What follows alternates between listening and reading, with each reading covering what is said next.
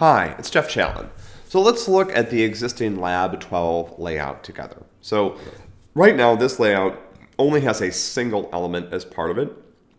This element is one of the elements that we're going to refer to as a layout, and its purpose is to orient or organize other elements. So you'll notice that this linear layout right now consumes the entire screen, but there's really nothing visible about it. It doesn't have any visible components, and that's a characteristic of this particular type of UI element, is that it exists only to help organize things that we put inside it. It doesn't actually have any content of its own.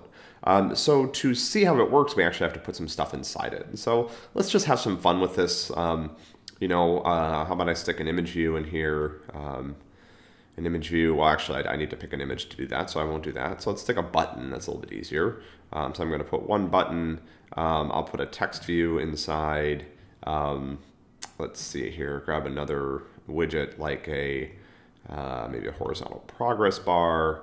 Okay, and so now I'm starting to see what's happening here. So as I add elements in here, what's happening is that they're being added into this container. So the linear layout still spans the entire screen, and as I add things one by one, the linear layout is stacking them from top to bottom, and they're stacked in the order in which they are put into the container. So you'll see here my text views on top. I have a progress bar here, which this is like a horizontal progress bar that you might see that goes from 0 to 100.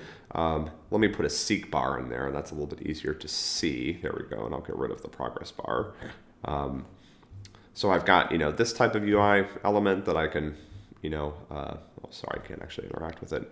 So here's an example of how it actually might look, right? Halfway, this might be something that you use for showing how far a video or a song has played, and then I've got a button on the bottom.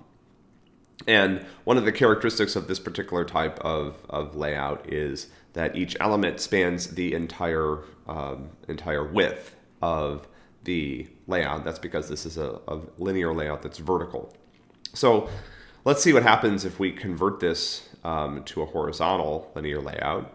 Now what I can see is that these other UI elements are gone. They're actually off the side of the screen. And the reason is that this text view, so now what my linear layout is doing is it's putting things side by side. And this text view is taking up the entire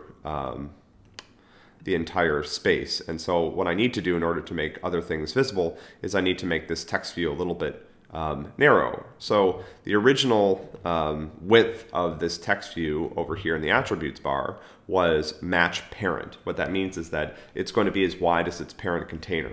Its parent container is as wide as the entire screen. And so the problem is, because the linear layout is now organizing these from left to right, the text view being as wide as the linear layout itself pushes everything else off the side of the screen. And you can see that it's giving me a warning about the orientation being wrong. And that's because a bunch of things are not visible. So I'm going to now make this wrap content. So what does that mean? That means it's only going to be as wide as the content of the text view right now, which is this string. Then the seek bar, again, is the layout width says match parent, so I'm going to say wrap content again, so that's going to make it smaller. And then go back to my button, layout width says match parent, I'm going to say wrap content. And so now all of my elements are smaller. And a seek bar this large is probably not all that useful. But the goal here was just to show you the difference between this horizontal linear layout and a vertical linear layout. So let me now show you what happens if I convert this back into a vertical linear layout. So now you can see again that these elements are being stacked top to bottom. And there's all this dead space over here now on the right side of the screen that is not particularly helpful in the sense that if I was building an actual UI, all of this area over here is not being used, and so that may not be a great design decision. I can start going back to these and making them full width again, right? And that'll help a little bit. So I'll match parent. Now they're going to be as wide as the parent container. But this gives you just some sense of how a linear layout works and some of its limitations. So linear layouts are designed to help organize content. You can organize the content either vertically or horizontally. If you organize the content vertically, it usually makes sense to have things as wide as the entire display.